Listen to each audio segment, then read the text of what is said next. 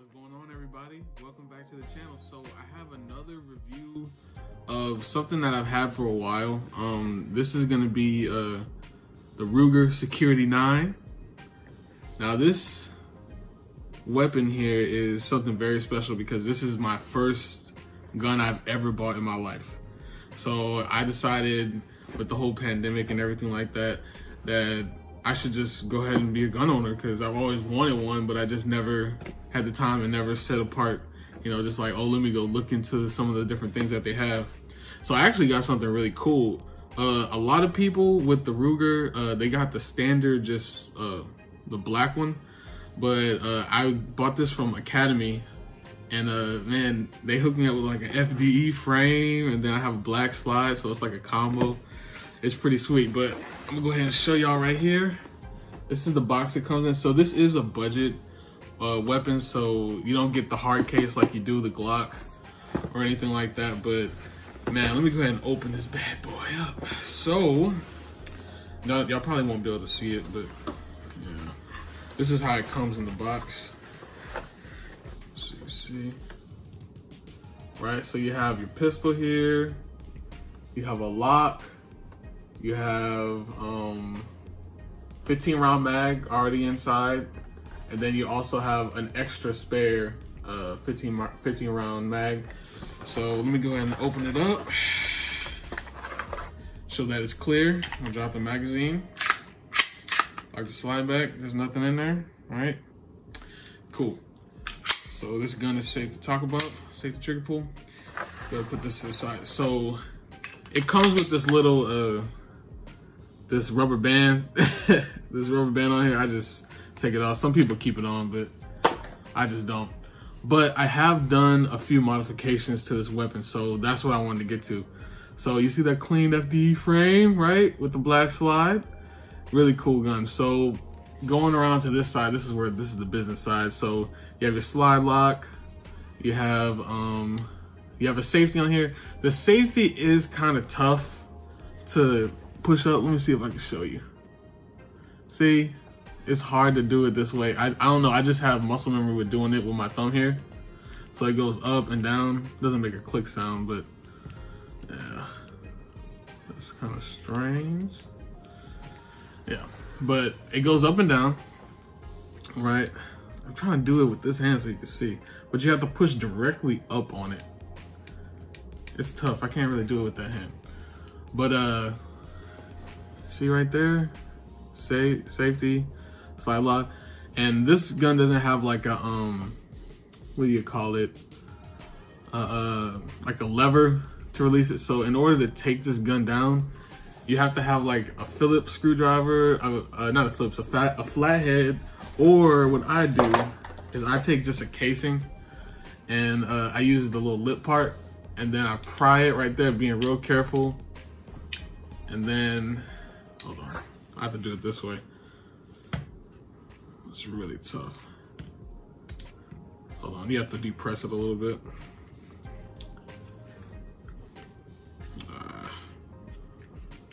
There we go.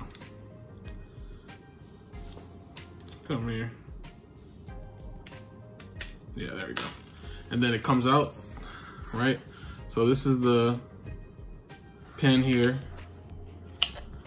It just comes straight off, right? I've already disassembled the little pin here, and then it just slides right off. I had a little trouble with the safety because it does get stuck, and that's the only thing I really don't prefer about this weapon. That's why I really like to carry the Glock, because there's no safety, and this is your safety, right? But as you can see right there, it's all metal right here. So I do have a little bit of wear because I do shoot it. I think maybe 200, 300 rounds, so not that much. But here comes the slide side. So I do have an upgraded guide rod in here. This is a steel guide rod. So the one that comes with it is plastic. So there was a lot of muzzle flips, so I couldn't really stay on target, and that was kind of tough. But I mean, once I upgraded that, it was really cool. And then here goes the barrel. So you see The barrel has like this little bevel in it right here, so if you drop it or something like that, it keeps its shape so you can still shoot it. Pretty cool in my opinion. I mean, I did pay $309 for this, so I really think I got a little deal with that, man, because I mean, especially now, trying to find anything Glock, anything like a SIG or something like that, it's hard to find. It's really hard to find, but the reassembly is really easy. You just slide it back on there, you pull it just a little bit, just so you align that hole with the pin, and then it snaps right back in there, and then you check it just like that. But it's a really nice concealed carry.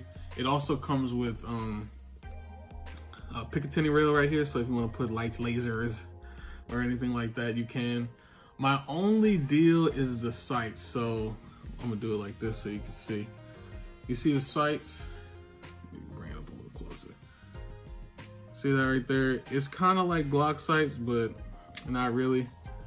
It's kind of like more smooth over, if you will. But yeah, and also this is a hammer fire gun. A lot of people think that, you know, just because you don't see the hammer in the back, it's internal, so kind of like the LCP2. Man, I mean, really sweet gun, man. It's just the safety is tough. See, I'm able to get the safety going up and down now. It's just with this hand, it's hard to get it. There we go. But I also have an upgraded trigger from Galloway Precision. I forgot to say the guide rod is from Galloway Precision as well. And yeah, man, this joint is nice. So it eliminates the pre-travel. So not necessarily the take-up, because the take-up is kind of the same. It has like, let me see, it's kind of hard to see, huh, from that side. Let's do it from this way.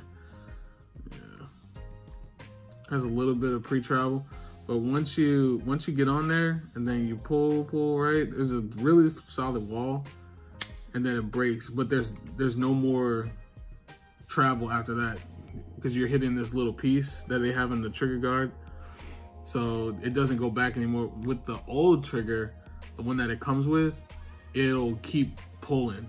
But I mean, that's just part of it, I guess. That's just how they designed it. But this one right here, it just stops right there, and that's what I really like. And I'll get y'all a little reset deal right here. And then the reset is still really long in order to go ahead and pull it again. But I mean, bro, I paid $309 for this. But this is my concealed carry. I recently just got my LTC, so I rocked this in this Kydex holster. It's called Pole Crowd. I got it off of Amazon because I really couldn't find like a legit Security 9 holster, one that would fit, and it has to be Kydex because I don't want a leather one that could get loose and then fall out. But I'm rocking the holster on a Next belt, it's a Next belt or whatever. So it's really nice, man. Like, that's like one of my favorite belts to wear because it has the ratchet design, so it's really easy to cinch on your waist, and it holds the weapon really well with 15 in the pipe, so 15 plus 1. But yeah, man, this weapon is really fairly inexpensive. So if you're a new shooter or something like that, and you're really looking for, I guess, something even for home defense, you can use. My only thing is, I think I need to get the sights looked at, because it does shoot a little bit to the left, even when I'm aiming I'm directly down, right? Directly down, it's still shooting to the left. And I let someone else shoot it too, and it's still shooting to the left. But it allows you to adjust the sights there. So all you need is a little Allen key. But I don't think I'm qualified to mess with that, and I don't want to mess it up as far as it's shooting right now. So I'll just let somebody else look at it. But it also has a little window. So I forget what weapon that is. It has like a little sight door, but this one has one right on top of the barrel. The barrel, right? I don't know if you can see that. There it is. So you can see if brass is in there. Yeah, man, all around, this is really sweet. I don't see a lot of people with this color combination. I think this one is sweet, man. This one is really sweet, and with the trigger upgrade and with the guy rod, it was really inexpensive. The trigger was I think 34, so fairly inexpensive. They have a red one, but I want to keep it all black. And the guy rod was like 10 bucks because I mean it's just a steel rod and everything. But man, this one is it's really nice. It's really nice, and I really do have fun shooting it. My only gripes about this weapon would be right here. It already has started to like fade or wear on the barrel, just from the, I guess, just use. And I know once I put it in the holster a few times, oh no, that actually came off. I try to keep it oiled so it doesn't, but once I put it in the holster a few times, I know it might start to get a little worn, like on these parts here, up here, that type of deal. But all in all, man, I have fun with this one. I have fun with this one. It's not too heavy on your hip, even though you're carrying 15. I'm trying to see what else about it. I mean, this right here, the magazine release, it just drops. So a lot of people want to know if it gets caught or anything like that. No, it's steel. So that's another thing that's really cool that you get. There is a little bit of wear on it. So yeah, I guess that's kind of where they cut the cost a little bit, but it's all good in my opinion. And you could also switch the magazine release, but if you switch it, you're still gonna have all the controls on that side. So it's not not a true ambi. But yeah, man, this one right here, ooh wee. This is a serious choice, man. But what else about it? Oh yeah, this is American made. So I know my Glock is Austrian made, but this one's straight out of the USA, man. Straight out of the USA. It also has front serrations. You got rear serrations and everything like that. I already told you it's hammer fired and stuff, but yeah, man, this is really like a beginner's gun, because that's kind of what it feels like. It still wears nice. It's still like I say, it shoots a little to the left, but even when I'm doing my double taps, the groups are really tight. So I think that's just adjusting the sights there. But I mean, out the box, it was killer, man. It was killer. So yeah, if you're considering getting a Security 9, I would pick it up. Because especially now, if you can find it in this colorway, the black with the FDE, I would definitely get it, because I've only seen the all black, and then I've seen like a green color with it or something. It was like a green, all green. This was green and everything. Looks kind of funky, but this is kind of tight, man. This is like a, I hate to say it, it looks like a Call of Duty weapon, man. Call of Duty. But yeah, man, that's pretty much it for this one. We're still trying to find ammo. I did an ammo haul today, so I'm gonna do a separate video on that. But yeah, y'all, the Security 9, that's everything that comes with it. You get your owner's manual and everything. You get 2 mags, and yeah, you get trigger lock comes with it. But yeah, those are some of the upgrades I did to it, and it makes it a lot better, like 10 times better, because it already shoots well. But once I put the trigger in there, I'm able to keep my groups tighter, because I'm not readjusting anything. And the guide rod is really the main deal, because this gun, like, it flips, so you have to constantly try to keep it back on target. It's tough. It's tough, but yeah, man, Ruger Security 9. This is a win-win. I would definitely consider getting this. Oh, and one more thing. The slide release on this gun is kind of tough, but I keep mine oiled and everything, so it goes like it's supposed to. But it takes a little getting used to, but it's $309, 300 bucks, like that's it. And that's 300 out the door. So this is definitely something I would consider picking up, man. And yeah, nice little budget gun right in the holster right here. I do inside the waistband, so it goes right inside. This is that Amazon holster, the Polecraft. So you can just kind of, it locks in there, so I don't have to worry about it sliding out or anything.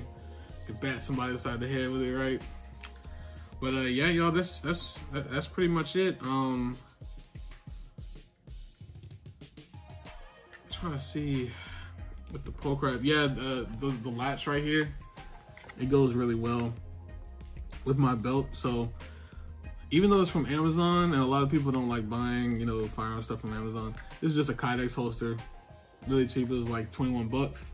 So, oh yeah, man, this is a nice little setup.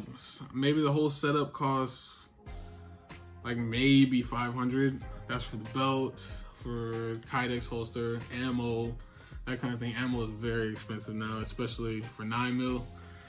So yeah, man, that's pretty much it for this video. Make sure y'all like, comment, subscribe. This is my second video of the games and guns. That's what we're going for on this channel. So games and guns.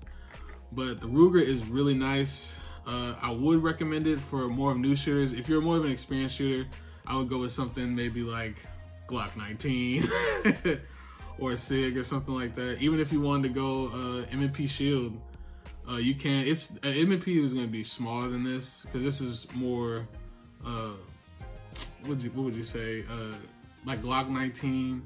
It's more like the Glock 23 because of the because it's so slim.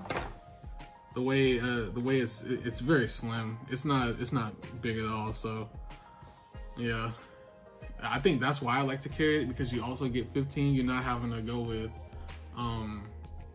8 or 6 in a Glock 43. But you shoot it a bunch, you get accustomed to how it is. But yep, that Ruger Security 9, yes sir. See y'all in the next video. Make sure y'all like, comment, subscribe. We out of here. Peace.